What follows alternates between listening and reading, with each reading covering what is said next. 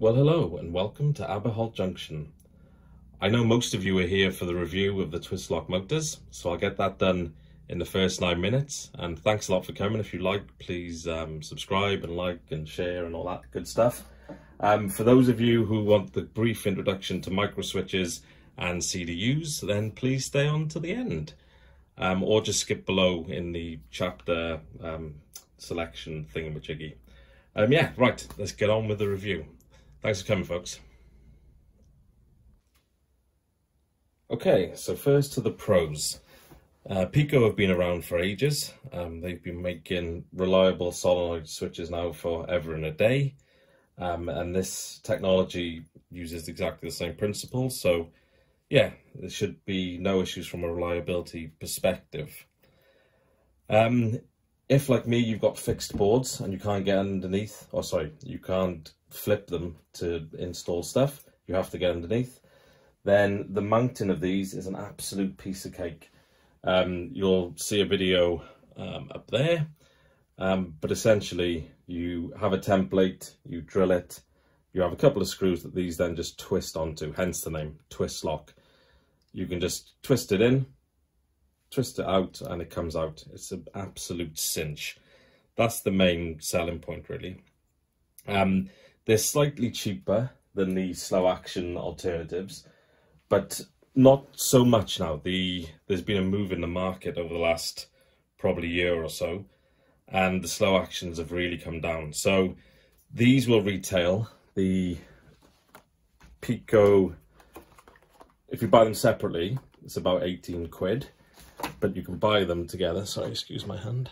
You can buy them together in a pack, the motor and the microswitch, and these retail for about £16, and the slow actions retail for about 19, whether that be cobalt or tortoise. So not a huge difference in price, but these are slightly cheaper. Yeah, the other thing then, as well as the mounting, which is its main selling point, the other thing then is the wiring. I've left this Heath Robinson here so you can see all the inner workings, but essentially these wires, which come soldered into the unit, you just connect them up either with Wagos or chock blocks or whatever you want to use into your switch mechanism, and hey presto, you're laughing. An absolute piece of cake. It probably took me 10 minutes and I have no idea how to follow wiring diagrams or anything. And it worked perfectly the first time. The microswitch, which is on the bottom, if you use these, excuse my hand again, these wiring looms from Peco, these saddle spade connectors even connect to the bottom of the microswitch there. I'm not sure you can see that. Yeah, a doddle, just slide them on, crimp them up a little bit with a pair of pliers, and Bob's your uncle.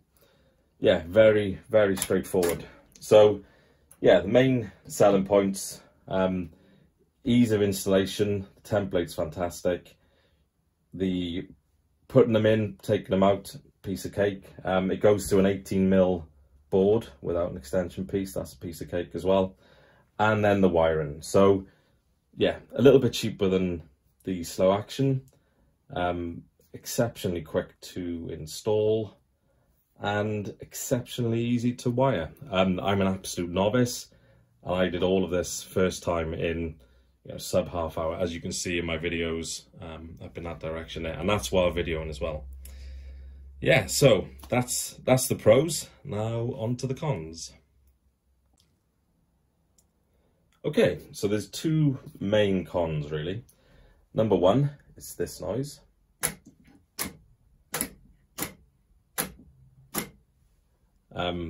A lot of the reason people move over to the slow action is because they don't like that clunk, clunk, clunk. I don't personally find it too bad, but as Charlie would say, you pay your money, you take your choice. But yeah, so that's the big one. The other big one then is these will set you back, with the microswitch, will set you back about £16 for the whole unit. There's the microswitch there. Again, just twists on and off, couldn't be more straightforward. But if you went down the standard solenoid approach, the PL10s and what have you from Peco or Seep or Gauge Master. With the microswitch, you'll be looking up for about £10 in terms of cost. So £16 for this and 10 for the solenoid, standard solenoid.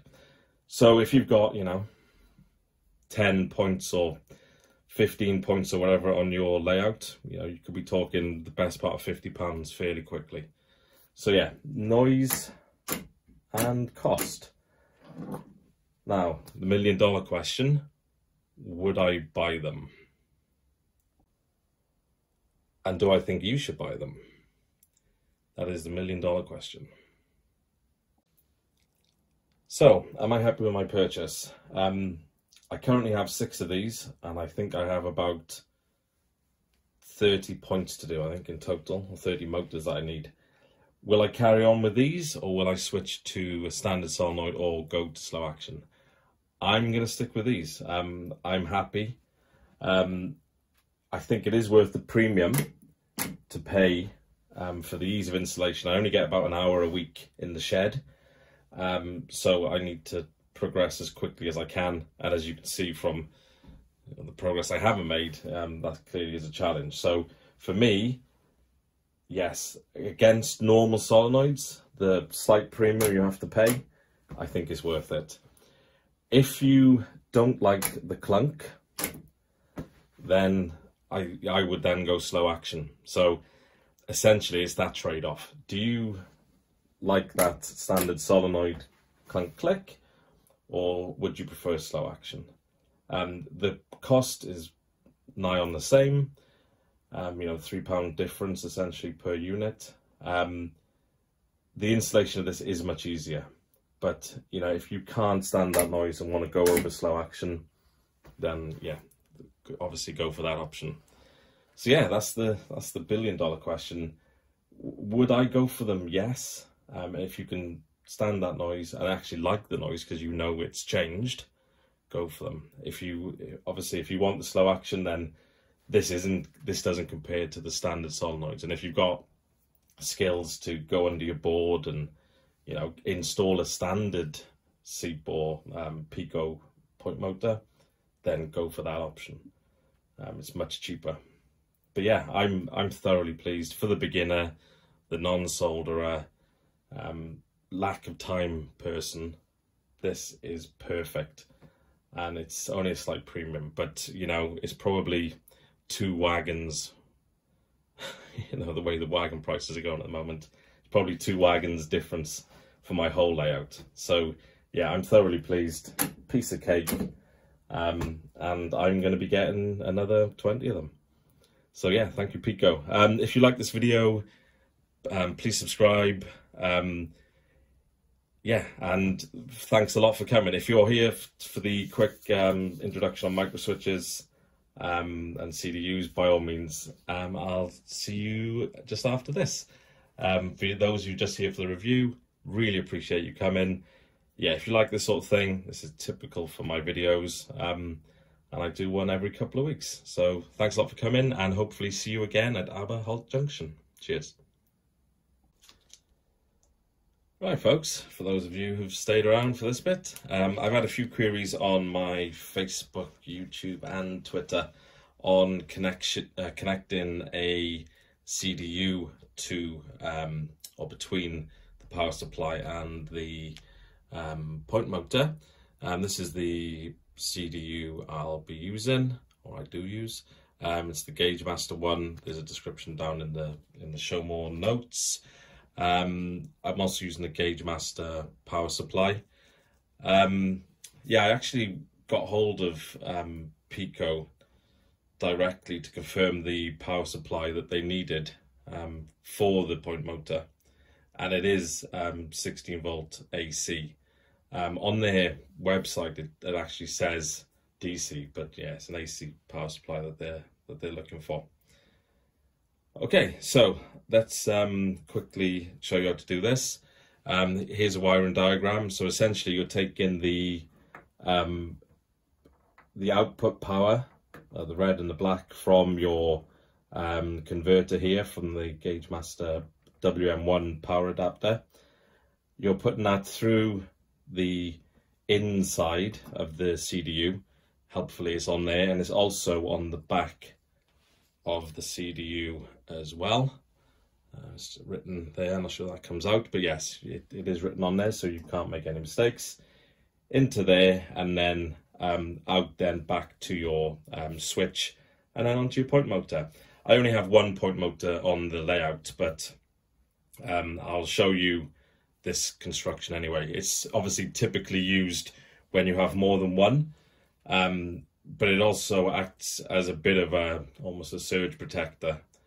These switches, which are passing contact switches, if they continually pass as opposed to a passing contact, if they continually pass current, it can actually knacker out your motor. So it's an added little safety, belts and braces, if you like, for your motors, and they're really expensive, so good to protect them.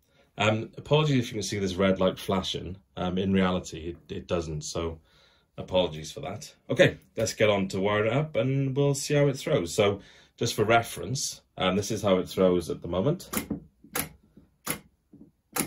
So yeah, it's quite a nice forceful throw anyway, there's no issue with it, and I've thrown it more than 100 times now and there's been no problem. But yeah, let's put the CDU in and see how she behaves. I use Wago connectors, these lever type connectors, which are not cheap, but are very straightforward to use. So yeah, it's a bit of a doddle pulling them out. This is the 2 leads that go to my switch. Yeah, so I'll just go off camera now quickly and screw all the other cables in, the 2 wires to the CDU and the 2 wires back to the levers, and we'll get this thrown. Okay. Just note, when I'm doing the wiring, I've disconnected the power. There's no big warning notices about electric shocks and things, but I know in school we used to throw around live capacitors and people catch them and get a shock. So these look like quite big juicy capacitors. So yeah, I've switched the power off, and yeah, I'm going to do it all dead and then I'll bring it to charge. Okay, so that's just all wired up, very few thrums at the moment. But yeah, essentially red and black from the power adapter into the left hand side of the capacitor unit, and then red and black then back out to my switch. Yeah, took 2 minutes, including cutting the wires. So yeah, very, very straightforward. Let's give it a throw and let's see how she behaves.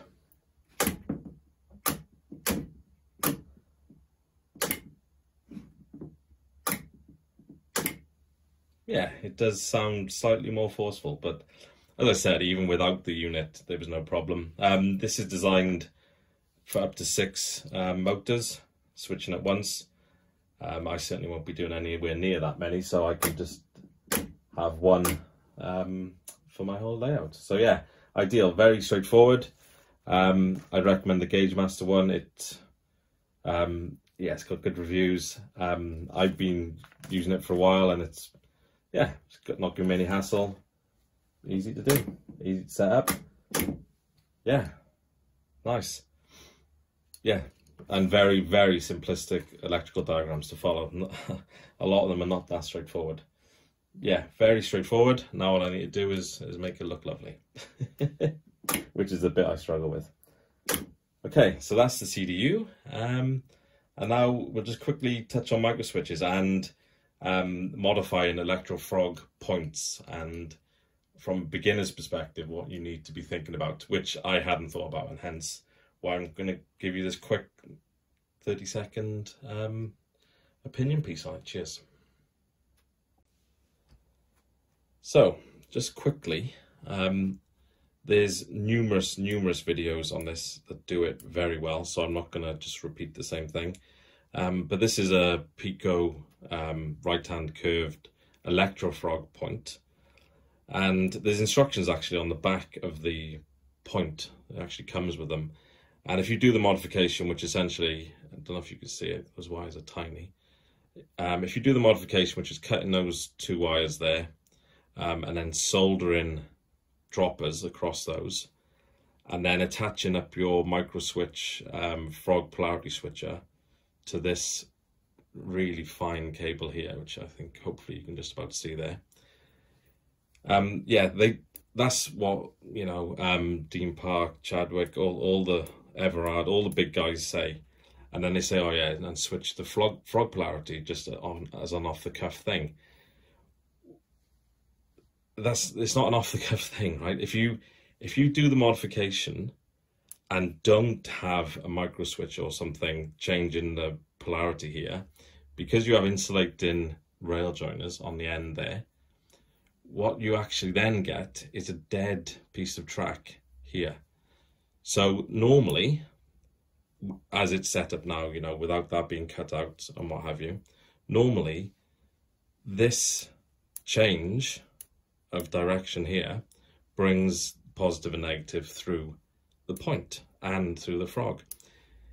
As soon as you've cut those wires, then that electrical current does not pass up to that area, and from the from here onwards, about there, from there onwards, you then have dead track. It's a nightmare. Just to show you this in illustration, there's my point there.